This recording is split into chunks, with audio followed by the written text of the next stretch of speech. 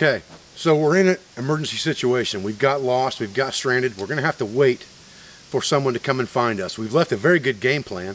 Everybody knows exactly where we should be, but we don't know exactly where we are. Maybe we've twisted an ankle a little bit and we just can't get out before nightfall. So we're stuck here. What items do we have in our pack and what can we do to make ourselves visible and make ourselves comfortable, control our body's core temperature, and create a microclimate, which is what's important to understand, is to create a microclimate and hydrate ourselves to avoid the effects of hyperthermia or hypothermia. Stay with us. We're going to have a look at that right now. Okay, first things first. First thing I want to do is, if I know I'm lost and I'm hoping someone's going to come looking for me, or I want somebody who just happens to wander by to notice me, the first thing I need to do is contrast with the local environment. Many of us make the mistake of wearing drab clothing into the woods because we don't really want to be seen. We don't want to be noticed. We don't want to leave a large footprint. When you're in a situation that you need to be found, you need to leave a footprint. So the first thing I'm going to do is pull a bright orange shirt of some kind that I've got stashed in my pack out of my pack, and I'm going to put that on. Now I'm visible to anyone who might be around or looking for me. Okay, as you can see, we've just got a small day pack here, and this contains enough emergency gear in it with plenty of room left over for me to put snack items and things of that nature. A GPS if I wanted to carry one, spare clothing, extra outerwear, any of those things. What I have in this kit now is only what I consider necessities for an emergency situation. So understand that on top of this, you would carry other things, because part of microclimate control is understanding that your first layer of defense against the elements is the clothes on your back. You should always be dressed and prepared for any environmental changes for the seasonality and the geographic location that you are in.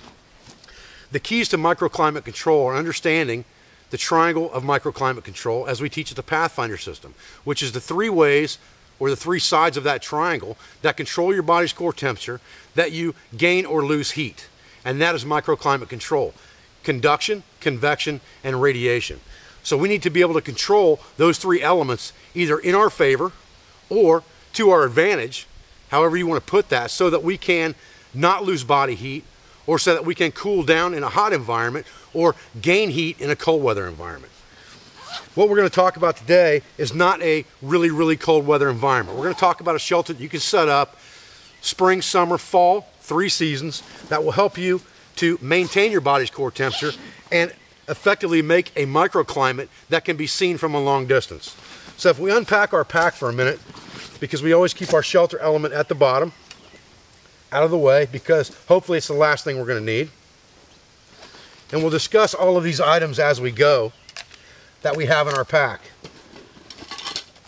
Our shelter element consists of a bright orange emergency reflective reusable space blanket. We carry several stakes so that we don't have to waste time and energy looking for these things, and they can also be used multifunctionally as toggles.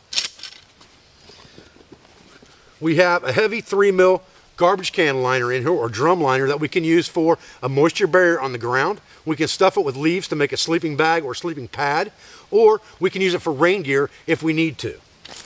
And then we have a couple different elements of cordage in this pack that we can use to help us set up this microclimate. And cordage is an important thing to understand that you're going to need, and it's one of the 5 C's of survivability. So that basically makes our microclimate that we need if we're going to have to stick it out for a night or two before we can get out. We also have a micro fleece queen size blanket that we can use in the summer, winter, or fall. And then of course we should have the clothing on our back and the clothing in our pack, which includes outerwear. So this is our shelter. Let's get this set up. Stay with me. Okay. So the first element of my shelter kit is just a piece of cordage. I prefer orange for everything I can get emergency wise, and it's 25 approximately feet long, and it's a piece of paracord, and it has 2 loops tied in the end with just an overhand knot. I'll show you the advantage of those loops as we go through this. The first loop, we're just going to pull all of our line through, and it's going to create a slip knot so that when we pull this over to our other tree, effectively creating a ridge line, which keeps us from having to cut anything that supports our shelter. I like mine about waist high, and we'll go to the other tree and tie the other knot. Okay, when we get to our other tree, we're simply going to wrap our line all the way around the tree.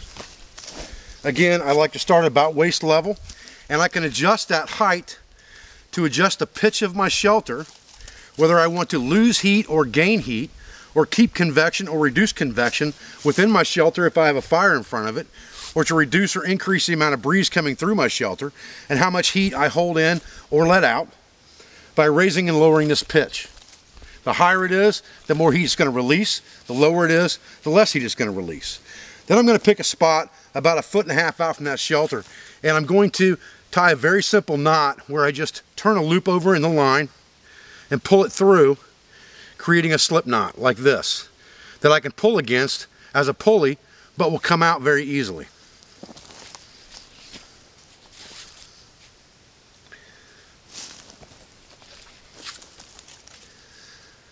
And once I get my line through that knot, I can then use that like a pulley to tension or tighten my line. At that point, I'm going to tie a very simple trucker's hitch by pinching this off, throwing all of the line over the top, just like this, pulling a small loop toward me, and grabbing the line through it and pulling that loop tight.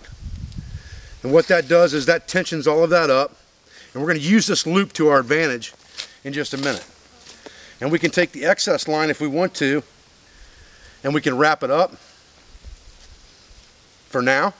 We may use it later for something else, but for now we'll just wrap it up. We'll turn a couple of half hitches over the top of it to keep it in a neat coil so we're not tripping over it in the middle of the night. Just like that. Okay, so now we have a simple and effective ridge line. Now what we're going to do with this tarp, and this tarp is 5 feet by 7 feet, and you can see it's very, very bright orange, which gives us a 5 foot by 7 signaling device. Looking up into the canopy, we have a fairly clear area that if helicopters were coming over looking for us, they would definitely see this. Also, somebody walking through the woods along this path is going to see this because it's very large. We're going to take one of the corners in a diagonal direction, and we're going to take this loop and we're going to simply put it through this corner, and this gives us a little more versatility with our tarp. And I'm going to slide a stake in that and then pull that cinch knot down tight. And what that's going to give me is a solid spot for the shelter to begin with. Okay, so now I have the front corner of my tarp set up.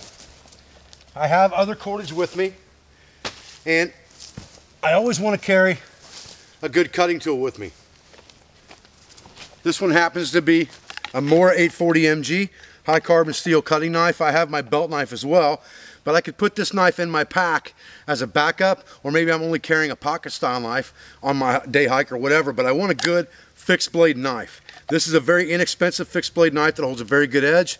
It has a sail needle taped to it, which is one of the 10 C's of survivability that we'll talk about during this DVD. But a good cutting tool is really your #1 device that you need to carry with you. So we're going to use our cutting tool now to cut some cordage. And all we're going to do is cut several pieces about 1 foot long. We're going to cut 3 of them. 1, 2, 3. We'll set our cordage to the side, put our knife in the sheath, and all we're going to do is tie these with an overhand knot so that we've created a loop in all 3 of these very quickly.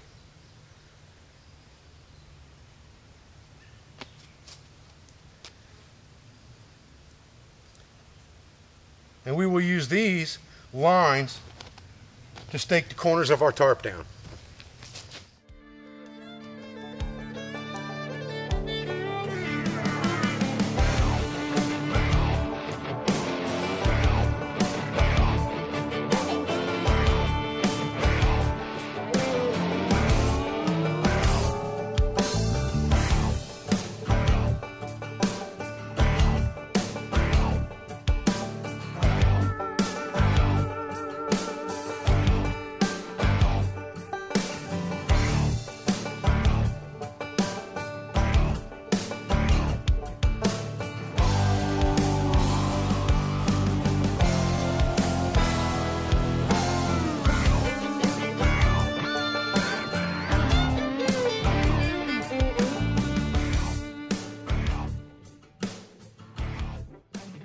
Okay, at this point we have effectively created a microclimate. Now, what we need to do is something on the ground. We can put our microfleece blanket on the ground. If we're afraid it's going to rain or the ground is damp, we can use our trash bag as a moisture barrier. But we need to avoid conduction if it's cold weather. In warm weather, it's not that big of a deal. It's just going to be an uncomfortable night on the hard ground. In cold weather, we need about 4 inches of insulation that's compressed, which means we need some debris and leaf matter in here. For this demonstration, in 3-season weather, you're not going to be too bad off. You can use your trash bag if it's wet for a moisture barrier. You've got your microfleece blanket. You can put those inside and be fairly comfortable. You've got a reflective surface inside here, so if your fire is out here or on this side, it will bring heat in and cause convective heating. If you're afraid that you're going to overheat or you're trying to create a microclimate of shade only, you would set this tarp up in a different configuration and you would flip it the other direction to reflect the sun off of you. But for good signaling, with this orange side out, you have a big advantage. Okay, to change this shelter from a diamond wedge plow point configuration into more of a lean-to that will give you more breeze flow and give you convective cooling, all we need to do is pull this corner out, which means all we have to do is draw our stake out, and it comes out very easily.